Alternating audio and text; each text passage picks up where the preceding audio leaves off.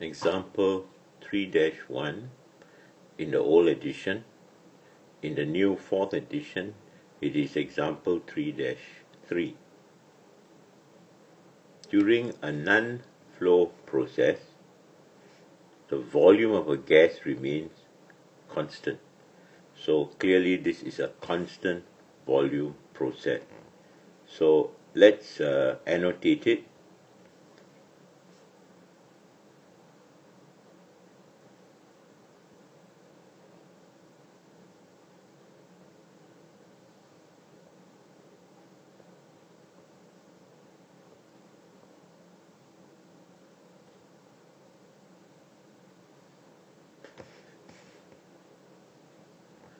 You are told the initial specific internal energy is 290 kilojoules per kilogram, and the specific internal energy is 250 kilojoules per kilogram.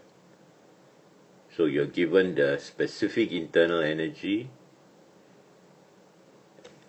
at the final and the initial. So we know the change. You're asked to calculate the heat transfer for the process. So the heat transfer, if you recall, you're required to calculate Q. And you're asked, is the heat lost or gained by the fluid? In other words, is Q positive or negative?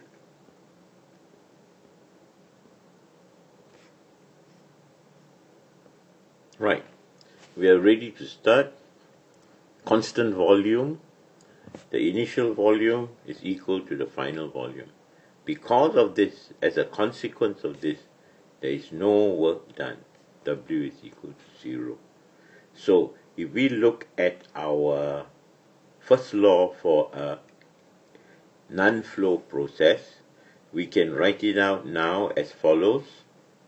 Q minus W is equal to delta U, but W is equal to 0.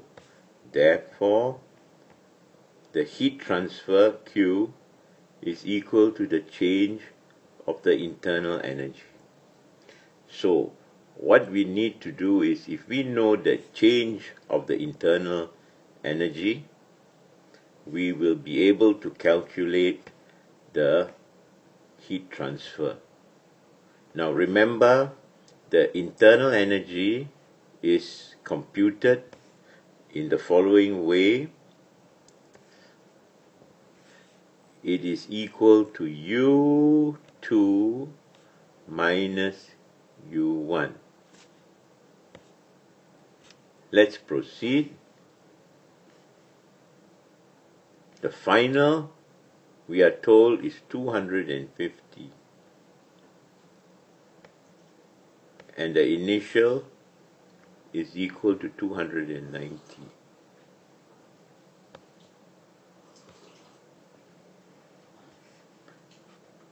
This works out to be minus 40 kilojoules. So to answer the question, is the heat lost or gained by the fluid? Now once you have a negative sign, you know that heat leaves the system. Heat is lost. Okay, so we'll conclude by writing the following. So to conclude, we can say heat is lost from the system.